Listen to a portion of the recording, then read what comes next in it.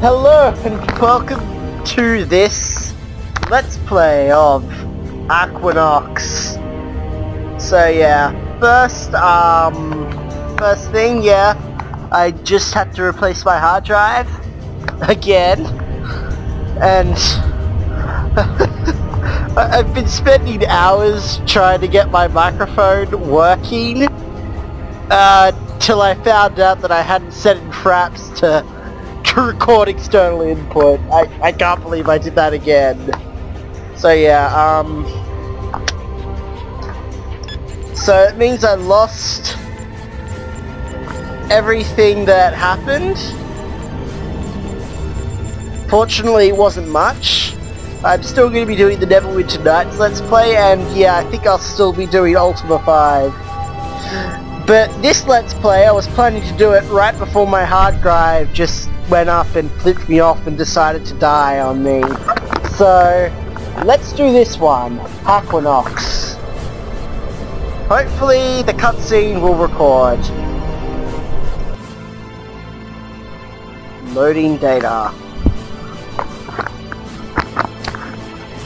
Been a while since I played this game. Yep. I think I've explained this before. It's kind of a first-person shooter, flight sim type thing. It looks like it's recording, so excellent. Enjoy the cutscene. I breathed in the cool, pure air, tasting the rich oxygen and nitrogen. My eyes filled with tears. The sun hovered behind the horizon like an orange fireball. Sunny, that was the latest buzzword. It was talked about now with every breath, and suddenly I knew what it really meant. I stretched out my hand to feel the warmth, to touch its face. Then the timer squealed and a voice roared in my ear. Simulation room S23, your time is up. Please move to the fast decompression chamber. 2 hours later, I was back at the helm of my ship, the Zukabus, leaving the pleasure centers of the Malay archipelago behind. The nano-fabric of my pilot's seat massaged my body as I accelerated on full dipole drive, spearing into the black heart of the lifeless ocean like a nightmare shattering a dream. But the oceans were no longer as dead as they seemed. Scientists brewed gene cocktails and chromosome soups without sanction, rebreeding every life form within range of their test tubes. Mighty sharks, dolphins, even the greatest carnivores that ever lived. Primordial beasts that had terrorized the oceans 150 million years ago. The scientists did what they pleased, including creating new branches of life where evolution refused to go. They earned so many credits with their tinkering that even the most powerful computers struggled to keep up with the total. But behind the glittering facade of tungsten, titanium, and niobium, the calcareous whole of human existence was crumbling. The frequency of mass disasters increased dramatically. Amok runners, psychotics, high-tech slave drivers, gene adulterators, and slick techno dealers prowled everywhere, plunging habitats and dwellings into chaos. My name is Emerald Deadeye Flint. I'm tracking down the remaining bionts scattered throughout the oceans. Each one a potent germ posing danger to the world of Aqua.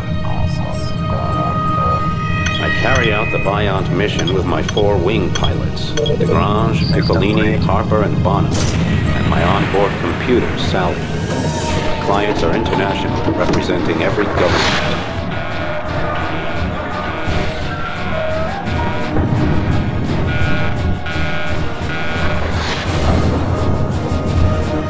When the Bionts appeared out of nowhere 5 years ago, aiming to extinguish human life in the oceans, I had no objection. On the other hand, it didn't hurt my cash box any to give humanity a short reprieve, so I went for the credits. But during the destruction of the Biont stronghold off Australia, called the Survion, my friend Hong Long sacrificed her own life so I could place the final explosive charge. Now I don't sleep too easy.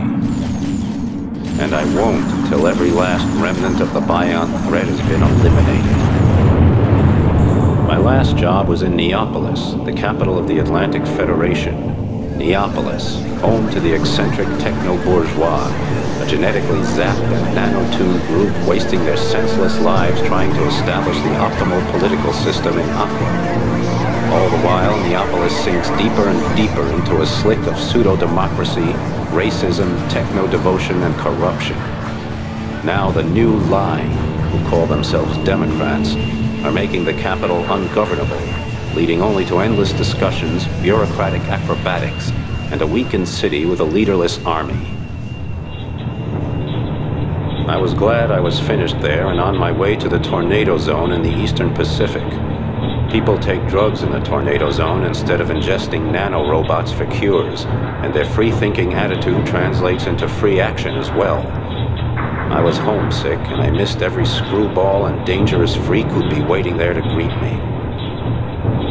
On the way, I made a short side trip to the Argentine basin to see my friend, El Topo, the mole.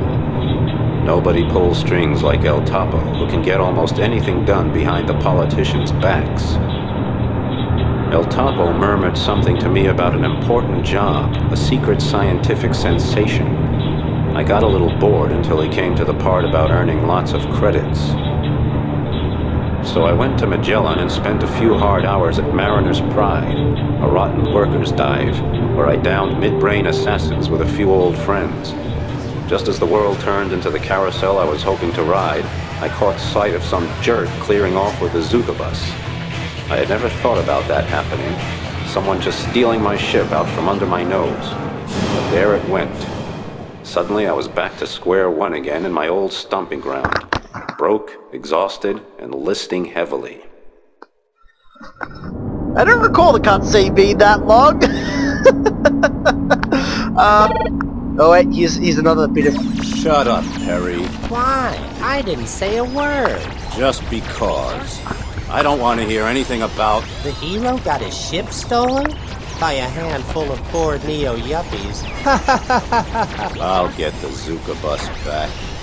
And then I'm going to examine the prostate gland of that butthead who took her with her bow.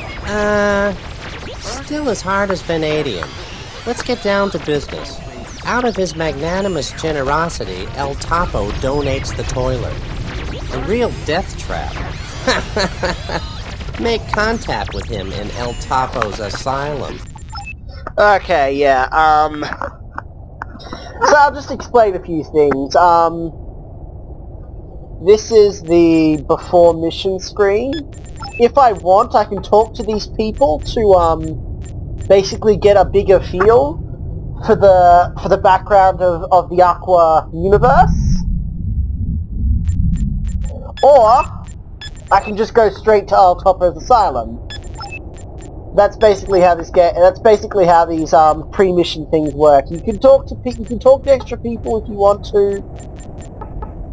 Oh yeah, as you may have noticed from that cutscene, this is the second game in. The first game was called Academonian Destiny, and I've never played that, but I never really had to. Basically, the story's a bit. Well, yeah, you saw how long that cutscene dragged on. Well, I really do like the cutscenes of this game. They do drag on a bit. So we're going to talk to all these people. And, yeah. We are developing a chocolate made from highly refined insect protein and fat-producing bacteria. Would you like a taste? Sounds great. Let me have it. Pay attention to the delicate nut flavor. We synthesized that from South Chinese algae. Are there enough amino bits and vitamins in it? Of course, and mood brighteners, and glutamate inhibitors that temper the more frightful emotions. There's not much to do in the Argentine basin, is there? We fight for every smile, ma'am. Well, I'm afraid you won't be getting one from me. My friend Leone and I just came over from Florida, but now that brutish ELF station of yours is giving me a throbbing headache. What's the problem, honey? Are you dense? Extreme low frequency waves turn people's brains into mush. Talk to Leone. She knows more about it. You can find her at the Neo-Stylistic Whitewater in Vespucci, probably chewing on a chemosynthetic steak. Yeah. So this is a shop. with lots of different weapons as I get more credits. I can buy stuff, and as the game progresses, more weapons get unlocked. Also, yeah, this is where I equip them. I can also buy new ships.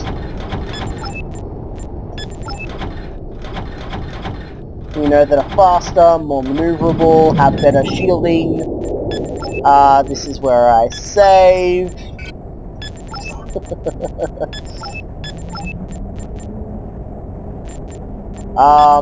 Yeah, next destination, Toppo's Asylum. I'm kind of excited by doing this. I haven't played this in ages. I really love the story of this game.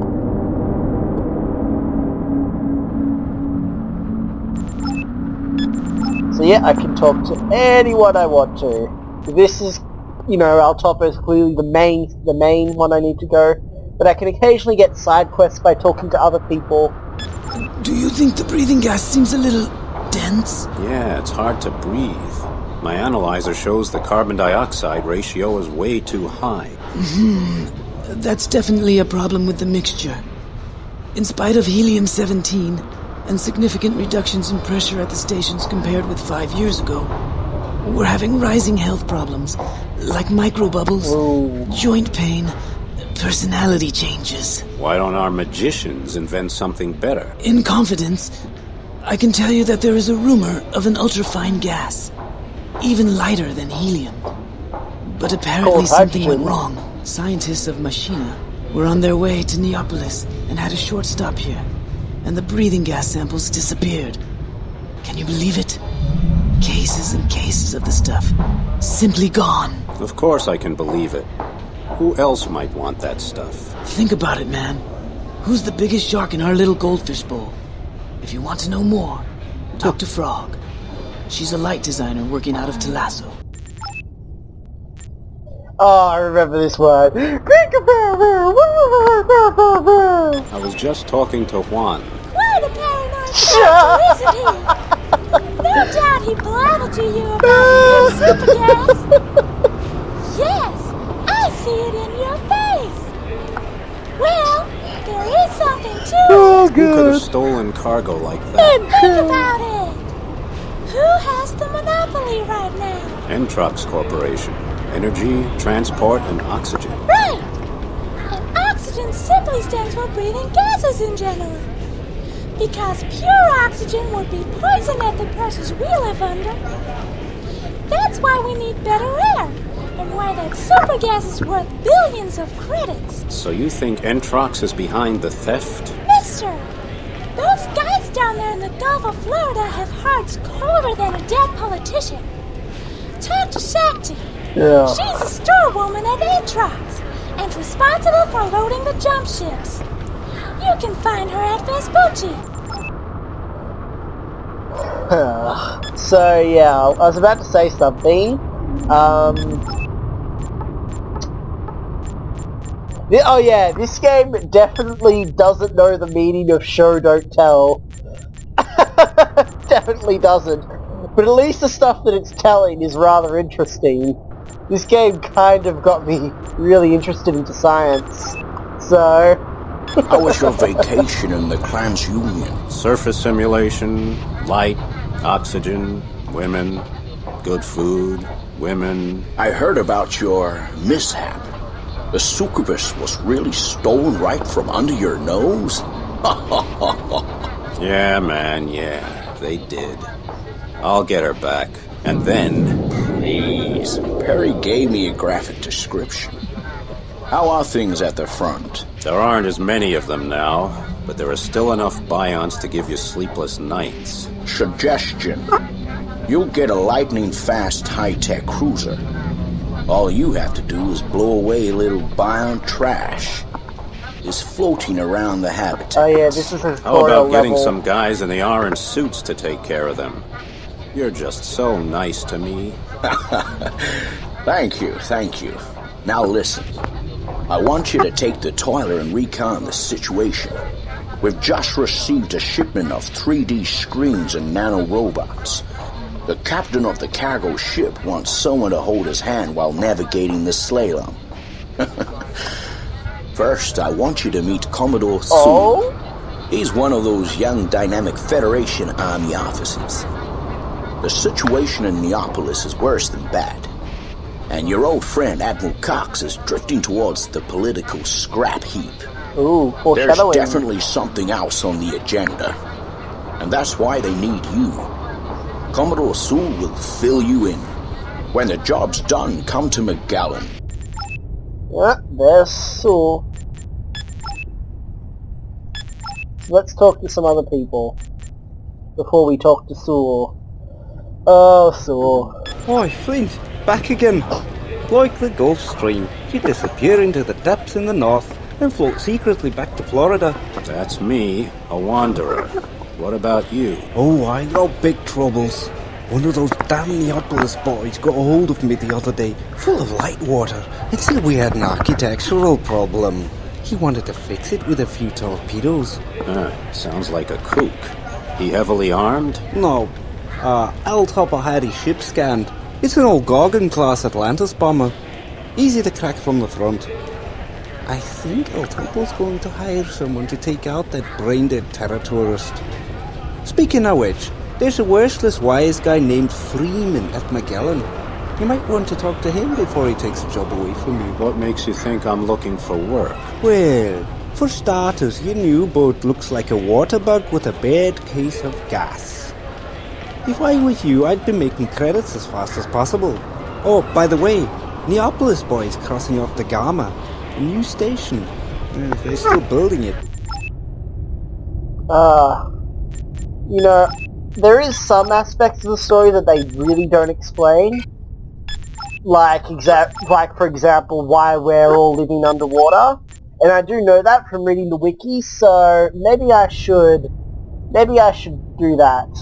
You know, just to fill you in, because it's kind of interesting. I'll do what Alison Gross does. Yeah, I think I'll probably do it right here. Hopefully I won't forget and, you know, embarrass myself by just continuing on without the thing. So I'm just going to stop it here. So this is the background of the AquaNox universe as told to me by Wikipedia. So, in the middle of the 22nd century, raw materials on Earth became increasingly scarce, and as the end of the resources loomed, people began to prospect for resources on the ocean floor. This resulted in the construction of mining stations between the Pacific, Atlantic, and Indian Oceans. Many countries set up these deep-sea stations where workers and engineers extracted the ocean's treasures. Nevertheless, the output was far from enough to cover an ever-increasing demand. When the natural resources on Earth's surface were depleted, the time of destruction and wars began. In the fight over the planet's last remaining resources, alliances fell apart, countries became hostile, and old conflicts flared up. With increasing cruelty and senselessness, man destroyed the very basis of life on the surface of Earth. After a series of resource wars, nuclear weapons completed the destruction that man had not yet finished with his industrial pollution. When the last glimmer of hope for humanity's survival was extinguished, the people fled into the depths of the oceans. The former extraction stations became the last refuge for those fortunate enough to be able to pay the price of entry into the underwater world. And of course it doesn't say this here, but that basically means that certain ethnicities were almost completely eradicated from the world, because there just weren't enough, well, rich people of those ethnicities. The poorest of the poor were left behind, condemned to die in a desolate world polluted by radioactivity. Life outside the oceans became impossible as the continents were flooded by rising sea levels, and a harsh nuclear winter covered most of the oceans and the sinking surface land mass of the planet, with a layer of radioactive dust, snow, and ice many meters thick. A 40-meter thick layer of dead organic matter, a so-called POM layer, covered the oceans. Not a single ray of sunlight penetrated the dense particulate layer that plunged the world into a darkness like none other. Nevertheless, mankind rose one last time into a new life, the only life in a dead new world. This was humanity's creation, and was now called Aqua. The following events take place in the middle of the 27th century. Today, in the year 2661, mankind lives in gigantic underwater cities. Aqua is divided into political power blocks, such as the Aquitania of the capitalist, democratically governed Atlantic Federation, the oligarchy of the Arabic Clans Union, and the monarchistic Russo-Japanese shogunate. In the South Pacific lies the Tornado Zone, stirred up by surface storms, where the anarchistic pack of mercenaries, pirates, buccaneers, and outlaws gathers, ever ready to sell their friends and their souls. A single company has long ago monopolized the many industries necessary for human survival underwater, Entrox, which stands for Energy, Transportation, Oxygen. New technologies allowed fast underwater travel. However, many old technologies are lost or have become useless. For example, due to the high amounts of fallout in the atmosphere, satellite communication and global positioning are impossible, although some organizations are looking for ways to restore these abilities. So yeah, that's basically it. See you back in the game. And I'm back. Yeah, I'm gonna go do that thing where I fill it in later. So let's talk to this guy. How are things in the Argentine basin? Must be 5 years since I've been here. There are too many screwballs from Neapolis coming over because of the magma eruptions along the mid-Atlantic ridge. Whole hotel chains are going up for them. So what's the problem? They get drunk because they're not used to our booze. Then the city slickers hang out and act like seahorse cowboys. Every weekend, one of those Neapolis punks runs amok or threatens a jump ship route by racing around their habitats. They even steal ships for crash dives. Steam is building all over Aqua. I don't know how anybody's gonna keep the lid on. And Commodore fucking Sewell. Light, my name is Commodore Sewell. Pleased to meet you, Deadeye. Call me Flint, Commodore. Deadeye is reserved for friends and mortal enemies. Oh, I was hoping we could be friends. I'll come to the point and not waste time. The political situation in Neapolis is, let's say, troubled. The new line, of which I am a member, are progressive thinkers. The old government blocks anything that's fresh, daring, or economically viable. Certain pieces of information have motivated an experiment. I'm not allowed to tell you what it is, but I need your help to complete it. Admiral Cox will arrive here in a moment. I suggest a conference. Anyhow, Light, Flint. I'll be in touch with you when the time comes. And don't forget your credit card. The shortest way to friendship. Boston Harper here. You need wings, huh? I think I'll manage alone, Boston. Okay then. I have a couple of belts with the ground. At least she knows how to trick. You should see the bucket of boats El Miser Topo gave me. A snail moves faster. So what? The hell with it, Flint. Yeah, that's one of my wingmen that was talked about. So here we go. This is kind of like the tutorial mission. So. So excited. Hopefully the hard drive won't fuck up again.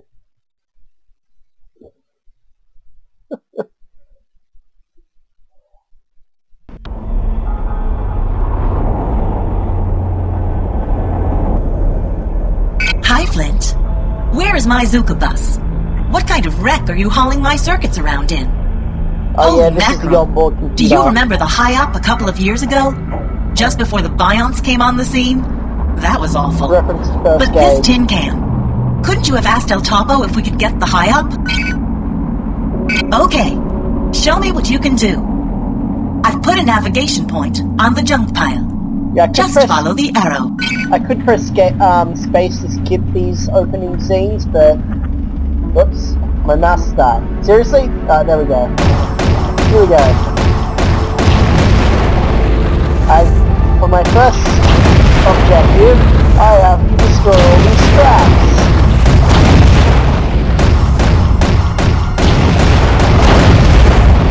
as you can see, it is kind of like, as I've said before, it's kind of like a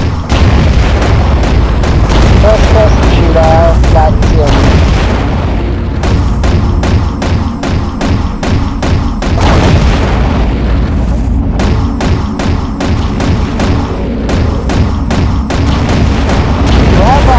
yeah, these are torpedoes. I don't want to waste any of them because you have to buy them at the start of each mission, and, well, I never really use torpedoes. Attention, Flint.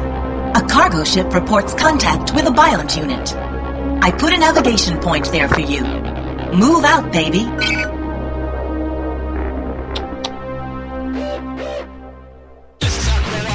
The freighter has lost her cannons. She's moving across the debris without defense. You've got to clear the way before she springs a leak. Oh yeah, as you might notice, the music is a bit, well, different. I think that cargo ship captain's head is as thick as a plank. Go help him, Flint. But I really like Cargo ship reports serious trouble. Biont scrap parts floating in its course. The pilot is angry. Hurry up, Flint. So Cargo ship's captain reports damage to the hull. He can't take the wreckage bombardment much longer.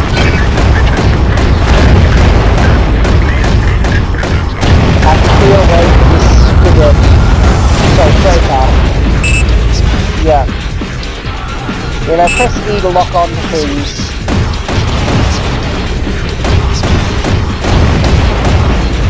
Is there any more scrap? No, that's about it. You're going to be pleased. Miles have been sighted at the marker. Watch out.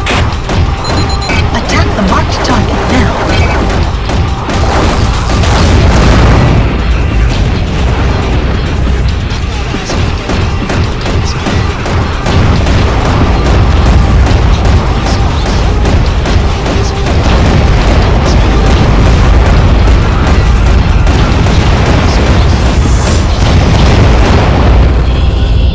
There we go.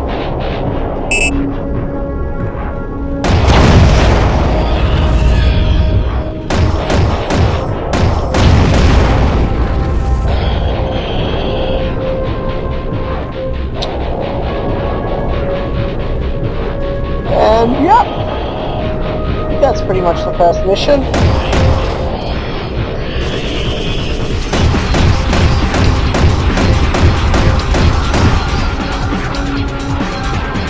Job well done, Flint.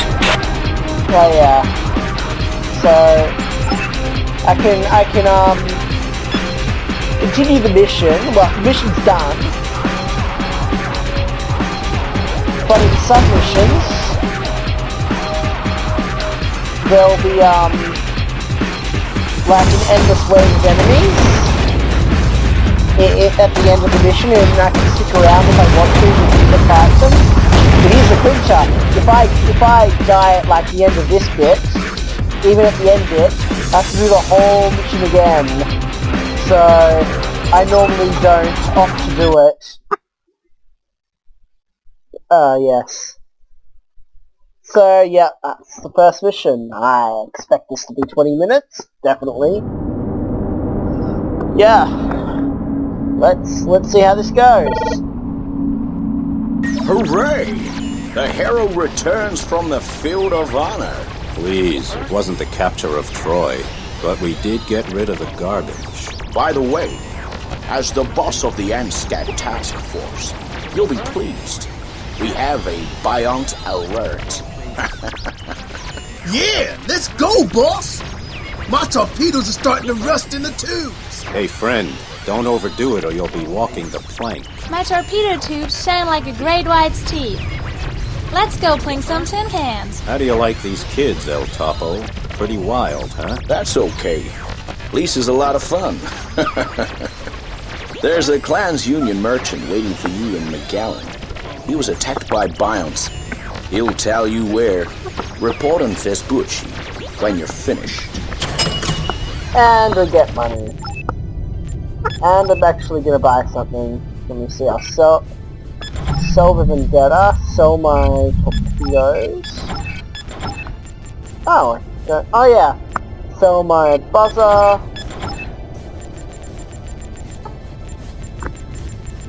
And sell the energy thing. I don't need that yet. That's for powering energy weapons like plasma gun.